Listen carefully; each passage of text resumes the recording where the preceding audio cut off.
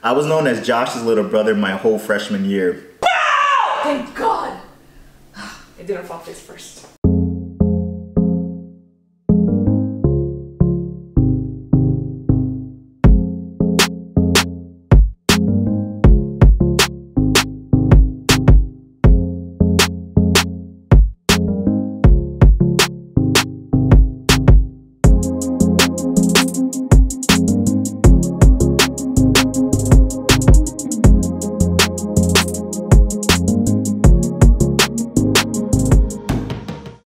Hello and welcome back to Fequiere Fitness TV. I'm your host, Daniel Fequiere, founder and CEO of Fequiere Fitness. And today, guys, you're gonna see a quick vegan recipe that you can use with guacamole and sweet potato fries. If you're new to this channel, don't forget to hit that subscribe button. I'm not gonna hold you too long. Let's get right into it. So for our breakfast smoothies in the morning, as you guys know, we already have chia seeds, which is high in fiber and can help to lower high blood pressure. It's a good source to put in. We normally put in, as you guys know, flax seeds. This is high in omega-3. It can also help protect against certain cancers. But we now started adding in pumpkin seeds. Pumpkin seeds is a good source of magnesium, protein, iron, and zinc. As far as for Steph with having a iron deficiency, we now added this in to kind of help to boost that, as well with the iron pills that she's taking. You always want to make sure and look, if you're suffering from any type of illness or even a common cold, there is actual foods that can help to reverse or fight off infections. So always look, because there's always a holistic route. I mean, still go with what your doctors recommend. That's very important. But like the medicines that they're giving you, it all comes from the source of the ground. So if it's available, you can find it. So I always try to look for, if I'm fighting off cold infection, things that are high in immune boosting. Anything that you might be suffering from, just look, Google. I mean, there's so many like doctors, actual doctors who went the holistic route and found that there are alternatives, natural ways of fighting off the certain things that you might be having. So always look around, because I promise you there's always something good. So for those of you who might have iron deficiency, try adding in pumpkin seeds to your normal daily diet. It's really good. As well, still do your iron pills and whatever your doctor recommends. And now that breakfast is done, let's go work on the yard.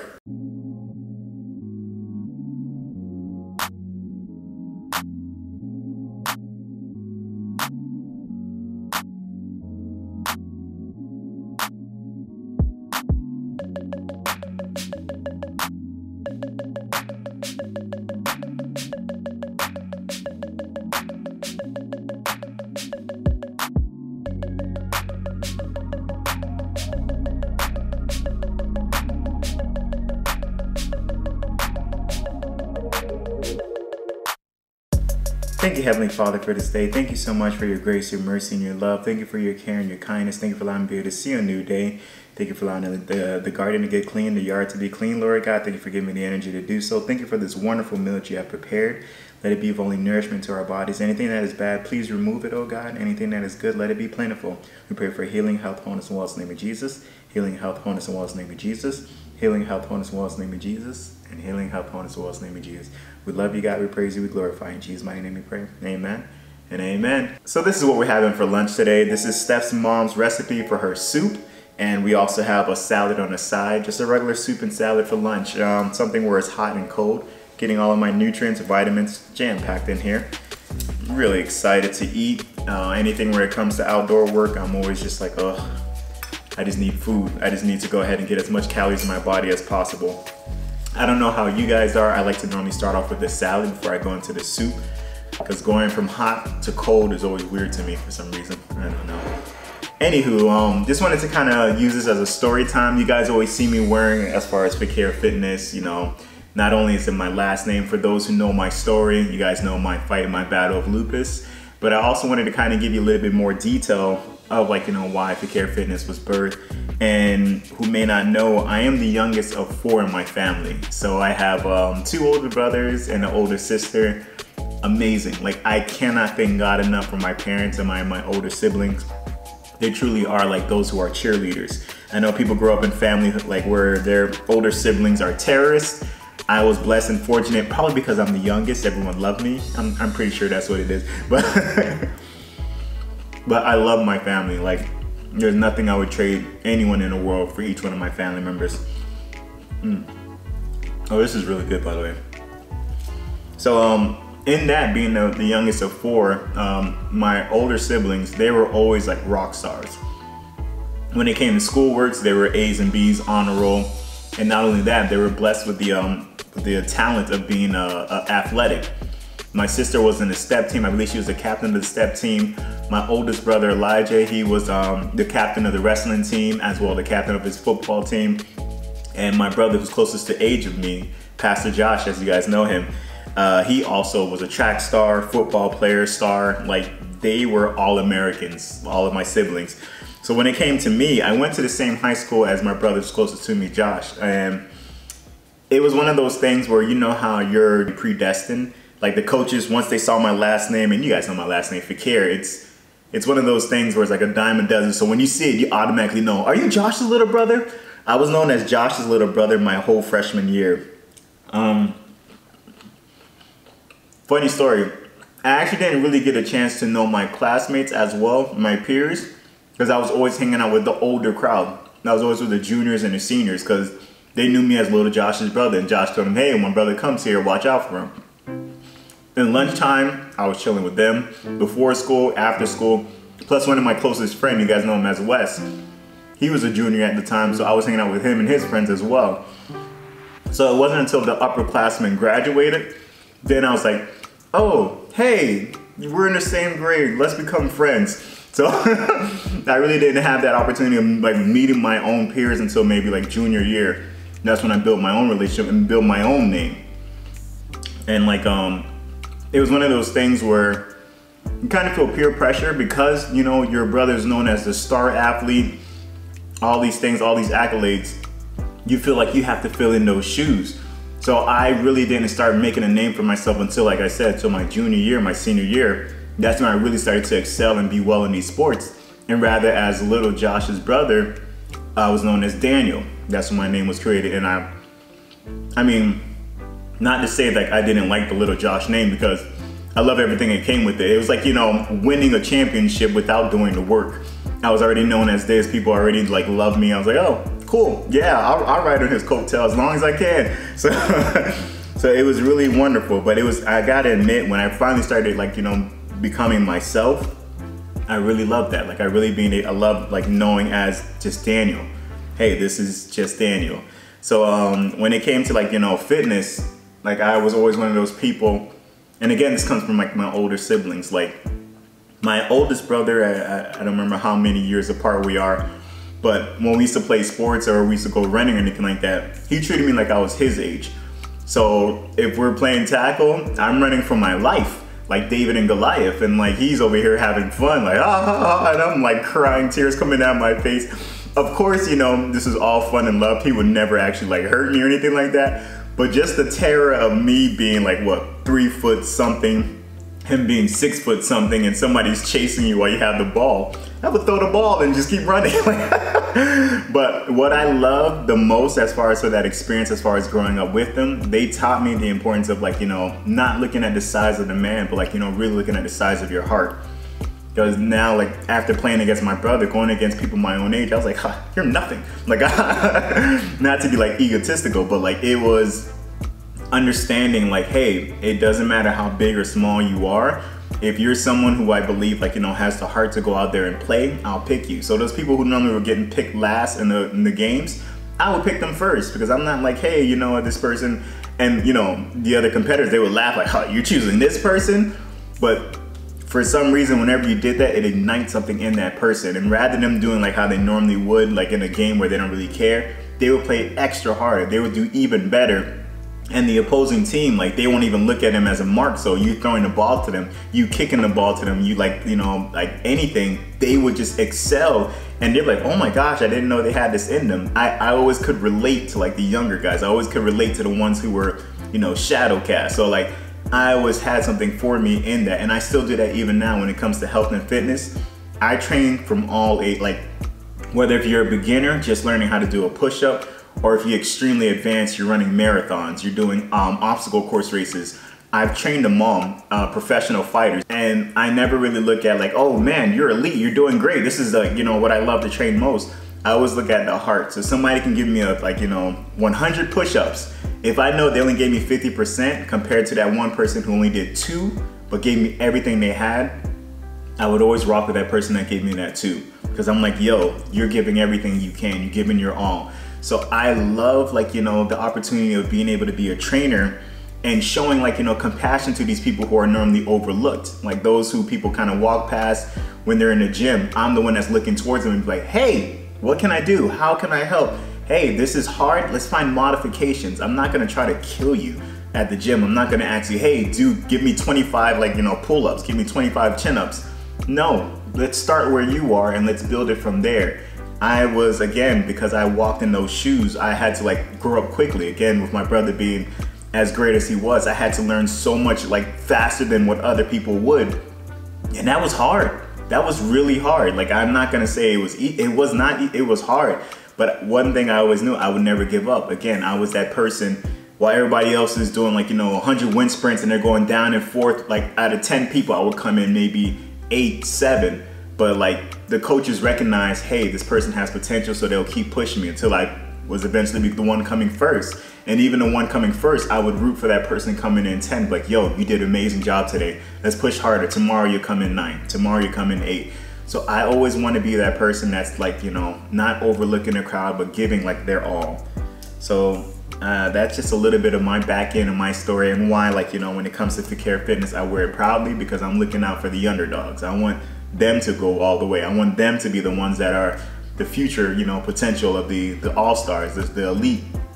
So I just want people to be the best that they possibly can be without having to feel like you have to be at this status. No, if you're at your peak performance, if you're doing what you can to the absolute best, that's all that matters. You just want to beat yourself. The only competition you have is you. Go against yourself every single day. Look at yourself only as, hey, I did this today, let's see if I can do a little bit more tomorrow. That's all that matters. And you'll see before the end of it, you're gonna be like, oh my gosh, look how far I came. I'm gonna dig into this salad and this soup before it gets cold. Hey, thank you for listening to my story time.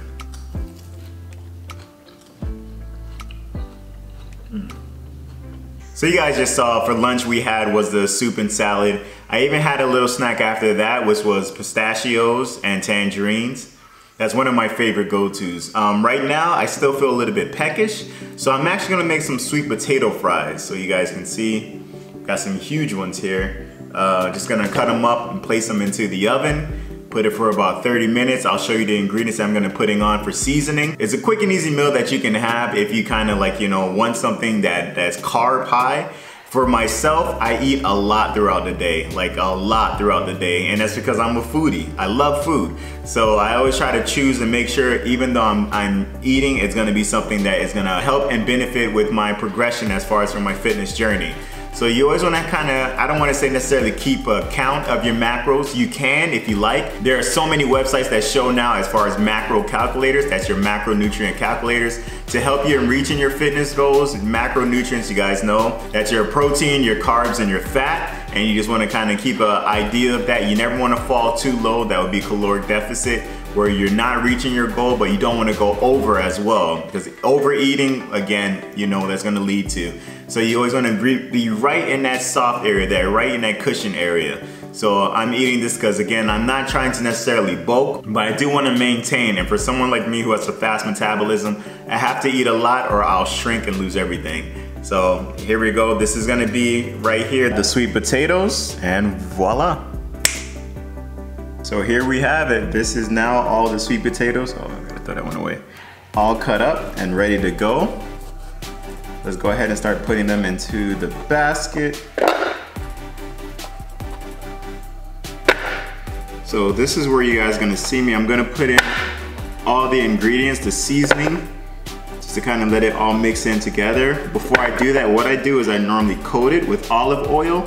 I don't put much, like maybe just like a cap or 2 full, just so that way you can get onto the skin and it makes it easier for the seasoning to stick on. So, throwing them in. So as I'm seasoning these up, I have the oven right now preheating to 400. So what I normally do is I'll season everything up, I'll put into the oven for about 15-20 minutes. And then from there, I'll flip it and put it for another 10-15 minutes, all depending like how you like it. If you like extra crispy or if you just like it kind of soft, Steph and I love the extra crispy, so we always put it a little bit longer than what the time may say. So starting off, just gonna put a little bit of olive oil. This is extra virgin cold pressed olive oil.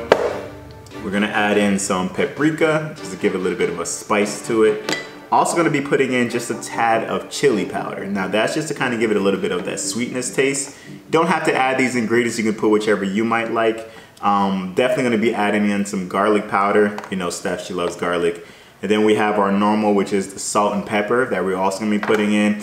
I don't put much, maybe about like a teaspoon, yeah, just about a teaspoon of each into it. Let's go right in.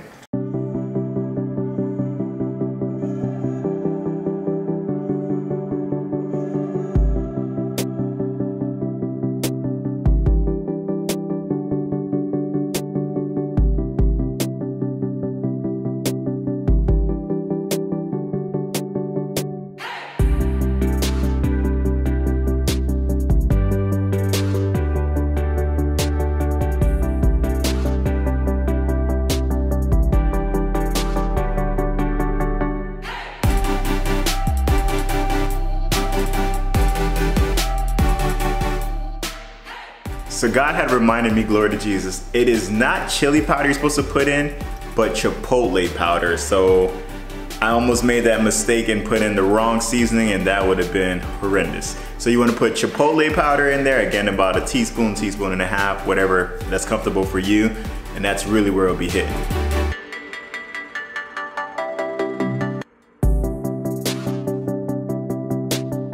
So while waiting for the sweet potato fries to finish up, I had thought to myself, Danny, talking to them about the macros, are you getting anything else other than carbs?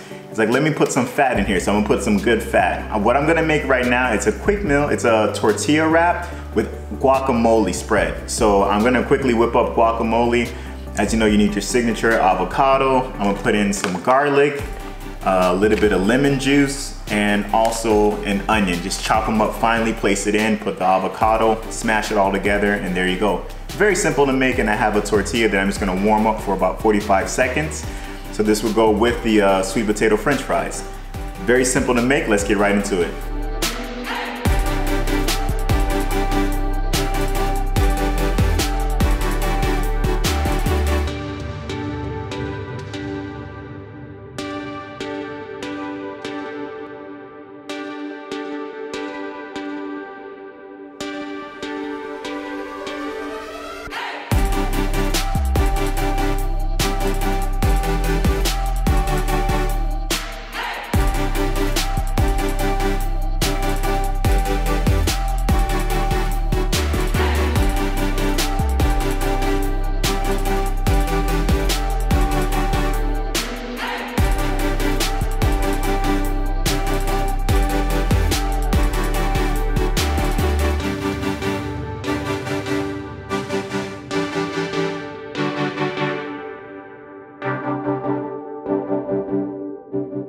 All right, and it's done. And you guys saw that took no more than like what, 30 minutes? This is a quick snack that you can have and just enjoy before dinner comes around.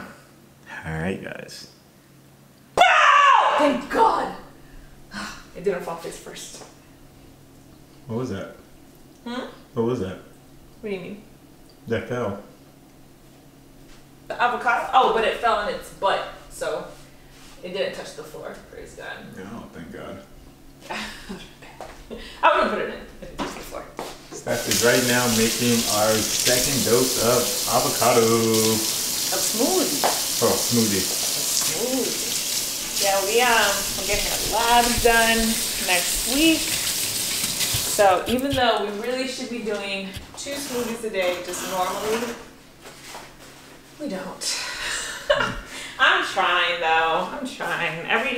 Every week I'm like, this is the week where we're gonna get back to doing 2 smoothies a day. Cause it's just really good for you. So it's better than a nighttime snack to just do this. But it's just a lot. And now that we food prep, it's not as much work. Now this takes 10 minutes to make, whereas it used to take 30 minutes. So our second smoothie. So we're hoping to do 2 smoothies a day from now until, Well, hopefully we'll continue, but at least until next Tuesday, because our labs are Wednesday morning. For me, I'm praying for a normal hemoglobin in the name of Jesus. For Danny, we're praying for normal everything.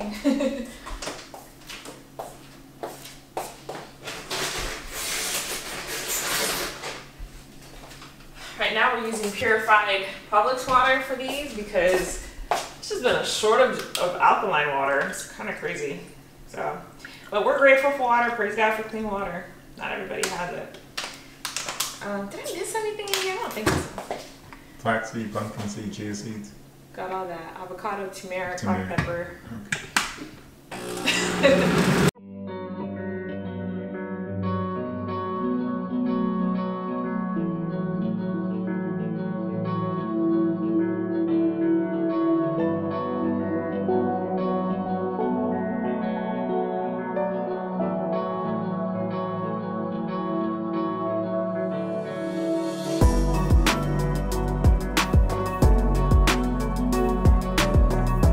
Heaven, Lord, thank you so much for these healing smoothies you've given us, Lord. Thank you so much. Please let them be only your nourishment for our bodies, Father God. Anything bad, please remove it in the name of Jesus, Lord. Anything good, please let it be plentiful. Thank you for the ingredients. We pray healing, health, wholeness, wellness, name of Jesus. Healing, health, wholeness, wellness, name of Jesus. Healing, health, wholeness, wellness, name of Jesus. Healing, health, wholeness, wellness, name of Jesus. Healing, health, wholeness, wellness, name of Jesus. And healing, health, wholeness, wellness, name of Jesus. Thank you, Father. I love you. Thank you so much for everything. Thank you for Bible study. Your beautiful, precious, and holy name, I pray. Amen. So, guys, thank you so much for hanging out with Danny today on this vlog. We always like to end the videos with an opportunity to know Jesus as your personal Lord and Savior. So if you've been feeling in your heart that you want to have a relationship with Jesus, but you're just not quite sure how to do it, John 3:16 says, "For God so loved the world that he gave his only begotten Son, that whosoever believes in him shall not perish, but have everlasting life." So having a relationship with Jesus means believing in him. That's where the relationship begins. So if you want to make that decision to declare your belief in Jesus and what he did for you on the cross, say this prayer with me. You're going to say, "Dear Jesus, Dear Jesus, I believe that you died for my sins. I believe that you died for my sins. I believe that you rose again. I believe that you rose again. Today, I believe in you as my personal Lord and Savior. Today, I believe in you as my personal Lord and Savior. In Jesus' name we pray. In Jesus' name we pray. Amen. And if you said that prayer, welcome to the kingdom. Angels are literally celebrating you right now. Your name has been written in the book of life. Nobody can ever take it out. Get into a virtual Bible-based church in your area and get started reading the Word of God. And so for all of you OGs who are here, thank you so much for supporting my husband's channel and his ministry and what he's doing for the Lord with health and fitness. I truly believe there's a revolution right now happening in the body of Christ where, you know, the Word of God says his people perish for a lack of knowledge, and we are his people. We're his church. We're his body, and the healing is in the food. So the more of us as believers who learn this information and go and share, the more we can transform and revolutionize the entire body of church. We don't have to be dealing with sickness and disease. We don't have to be dealing with that. We can have healing right now just by going to God's food. So thank you for being here, supporting Danny's channel as he works to get that message out. If you're not already subscribed, make sure that you like, comment, subscribe, share, please, because as Danny always says, it gets the algorithm to recognize his channels and to push them out to more people. Our goal is to revolutionize how the church sees food, because that's where the healing is. God already sent it. We love you guys. God bless you. Peace.